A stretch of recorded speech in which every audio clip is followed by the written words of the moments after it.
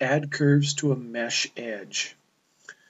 So I have a plane here from one of our templates, and I am going to go down to my curve tools tray. In my curve tools trays, I'm going to go to my border curve. A border curve will allow me to add a curve to the edge of a mesh like we have here, or to edges of a hole within the mesh. So all I'm going to do is stroke across the edge, and it will find then in green the edge of that mesh.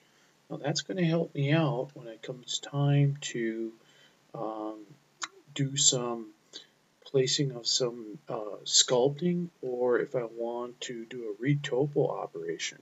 So I'm just going to do a quick sculpt here.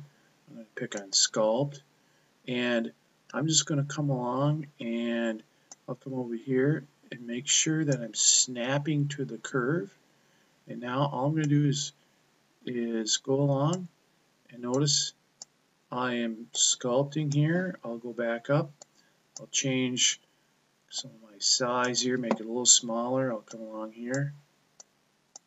It'll grab a hold of that curve along the edge, right?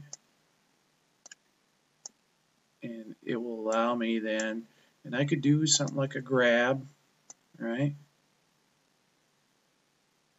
It'll go along the edge then,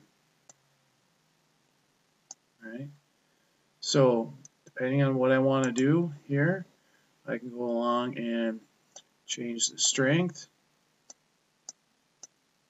and it will go along the edge over here. And so I'll do a little spin here, and you can see how it has now used that border edge to help me control my sculpting along the edge of the mesh object.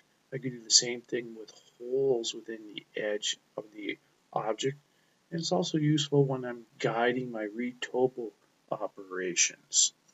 So this is adding curves to a mesh edge using the border curve command.